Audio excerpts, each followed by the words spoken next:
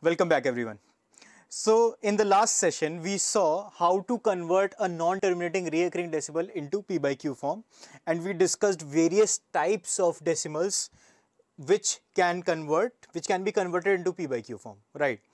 Now there is this direct method also exists in which we can obviously ignore that much of lengthy calculations. But that direct method is more or less of an observation. So let's try to observe these P by Q fraction first, right? So this is what I am going to discuss. I am going to discuss direct method. This is a short trick.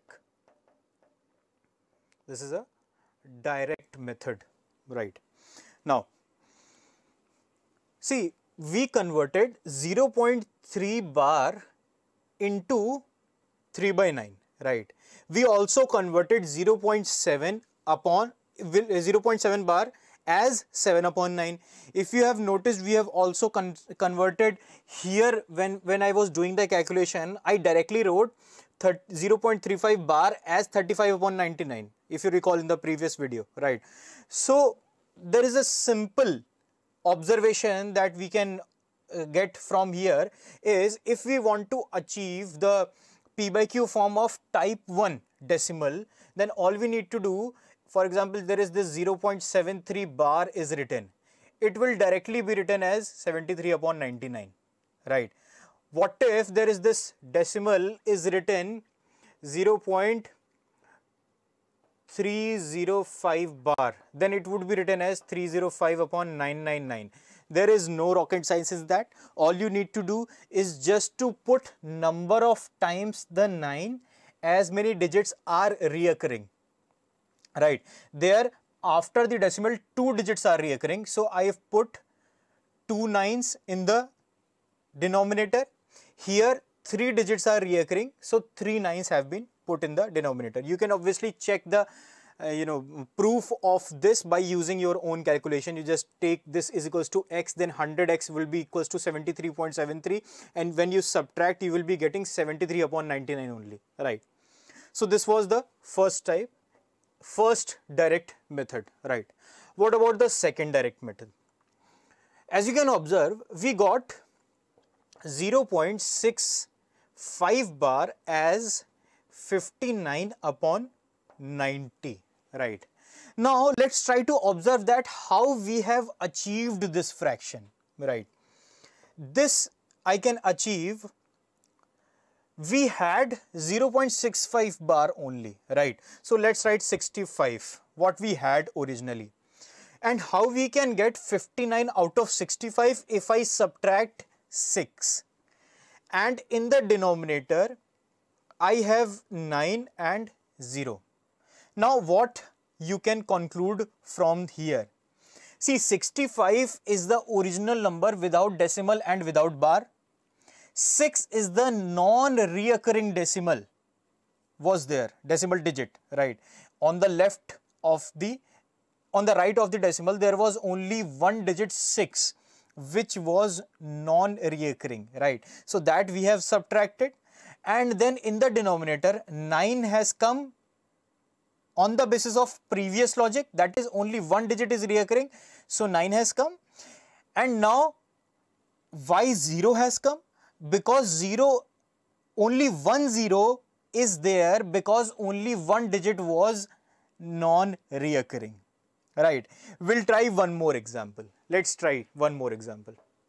For example, there is this number 0.123 bar. Now just try to observe how we can convert into the form of P by Q. This 123, firstly 0.65 bar we had to convert, so I written only 65. So 0.123 bar is given, so I wrote only 123. Now what we had to subtract? We have to subtract the non-reoccurring part of the decimal. That is 12 is the non-reoccurring part of the decimal, right? And then in the denominator, we write 9 as many times as are the recurring digits. So we have only one recurring digit over here, and the number of zeros will depend on number of non-recurring digits after the decimal. and that is 2. Right, there are 2 digits only that are non-recurring, so 2 zeros are there, and that, my dear friends, will be the P by Q form of 0.123 bar. So let's just simplify that. That would be nothing but 111 upon 900. This will be my answer. Right, now let's try one more example for the sake of, just make sure that you understood this thing. Now I am writing this thing 0.398 bar, right? Now just try to calculate this thing. How we can just pause the video and try to calculate. So those who have already solved, I am just solving for them. Just try to match up your answer. So this would be nothing but 398 minus what we have to subtract. We have to subtract 3, and then how many digits are reoccurring? That are 2 digits are recurring, so we have written 9 2 times, and then only 1 digit is non-reoccurring, so 1 times 0 is written, right? And this would be simply written as 395 upon 990. I hope it makes sense to you, right? Now, I am proceeding forward to our third example, that is x3 is equals to 1.2. This was what 1.235 bar. This was our actual question, 1.235 bar, and this I wrote in the form of 1223 upon 990. Right, now again I would suggest you to try to observe how we can achieve 1223 out of 1235. And that will only give you the answer. Right, now 1235, if I subtract 12 from 1235, I can get 1223, right?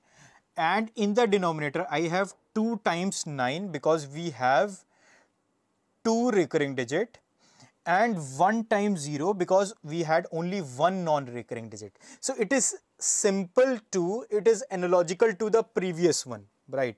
So this can be written as obviously 1223 upon 990. Let us quickly do one more example over here. For example, you have